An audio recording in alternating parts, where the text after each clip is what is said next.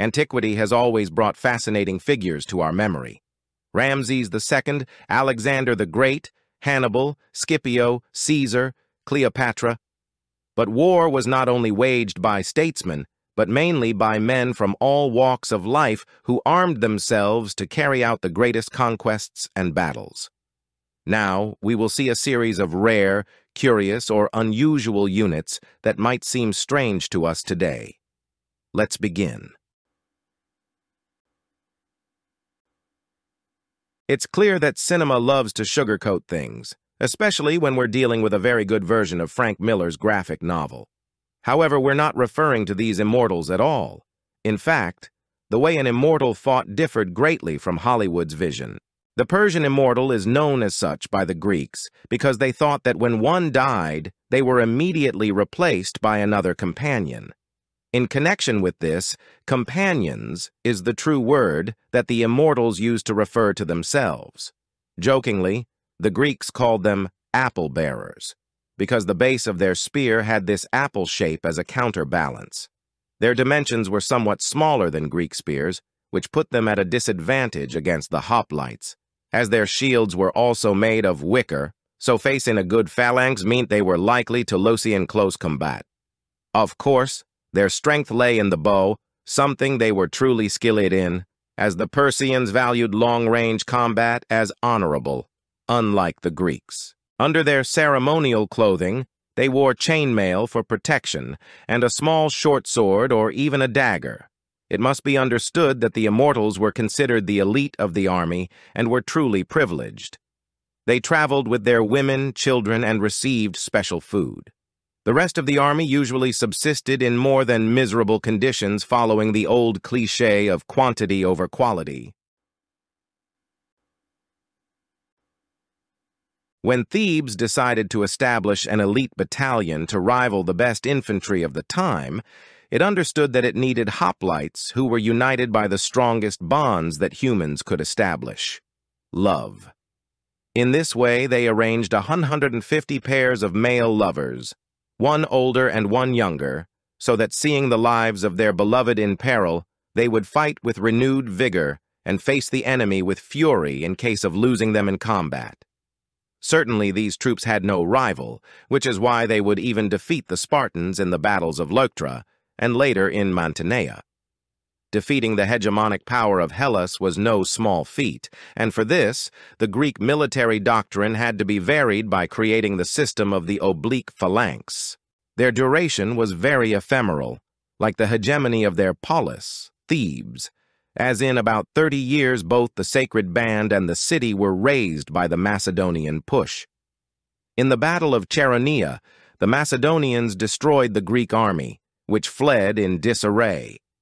Except for a group of brave men, the sacred band of Thebes, which held the position until the last man, fighting for their city and their honor. 254 men died, and with the fall of the polis, the battalion would never recover. If you're enjoying the video, help us grow. Subscribe and click on like so you don't miss any videos. The Punic Wars brought to the Iberian Peninsula a small world war of the time. Two visions of the Mediterranean clashed to decide who should control it. Sponsored by their gods and traditions, both the Romans and the Carthaginians were to engage in a war to the bitter end, which would culminate in the absolute destruction of Carthage. Rome became the mistress of the Mare Nostrum, and consequently, it saw itself with the military capacity to subjugate the rest of the enemies of the Eternal City. It was in these wars, initially on the Punic side, where the Balearic warriors were to gain the fame they have today. The sling mechanism is simple and can be made with any type of fiber at hand, including animal tendons. The projectile is also relatively easy to find, as it is a stone or a small piece of sturdy metal. Stones with holes have been found so that they whistled when they took flight, demoralizing the opposing army. Their effectiveness was overwhelming, so much so that the Roman Republic soon enlisted their services as auxiliaries, balancing the scales in ranged combat. In fact, When the Romans continued their expansion activities and reached the Balearic Islands, they had to cover their boats with leather because the slingers threw their projectiles with such force and precision that they would create breaches in the hull's waterline, sinking some ships. The origin of these warriors is unknown, but the first testimony of their existence is marked by Lycophron of Chalcis. In one of his poems about Trojan refugees, he speaks of how, when they arrived on the islands, they saw mothers instructing their children from a young age. The first steps consisted of hitting a piece of bread on a stick in the distance.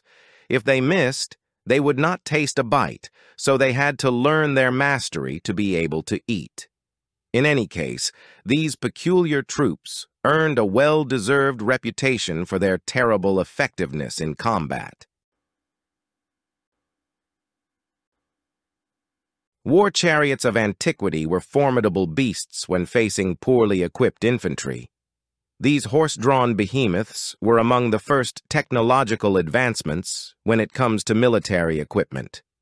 It is not clear who were the first to use them, as expected. The archaeological record of the time is quite vague. What is clear is that the Hittite Empire was the one that truly perfected this invention, creating light chariots that allowed for 2 soldiers and a driver. Typically, one of the soldiers would carry a shield, light armor, and a spear, while the other wore armor studded with metal plates. Their mobility and versatility allowed the Hittite army to spread across much of Anatolia and the Levant, where they clashed with Ramses II for control of this territory. There they faced off in the Battle of Kadesh, where 2 different models of chariot warfare clashed: the Hittite, somewhat heavier, and the Egyptian, much lighter, relying on the composite bow for attack. They are better known in the medieval period for their use by the Byzantine Empire, but their emergence dates back to a much more ancient period. In practice, a cataphract is a unit of heavy cavalry that is fully armored. Both the horse and the rider are covered in mail or lamellar armor, making them practically invincible at the cost of increased fatigue and slowness. Their origin is in the region of Iran, where the early peoples quickly domesticated the horse and made significant innovations for riding it. Obviously, their upkeep was expensive, so the units were scarce at first. The first time a cataphract fought in Europe was during the Greco-Persian War in the 5th century BC.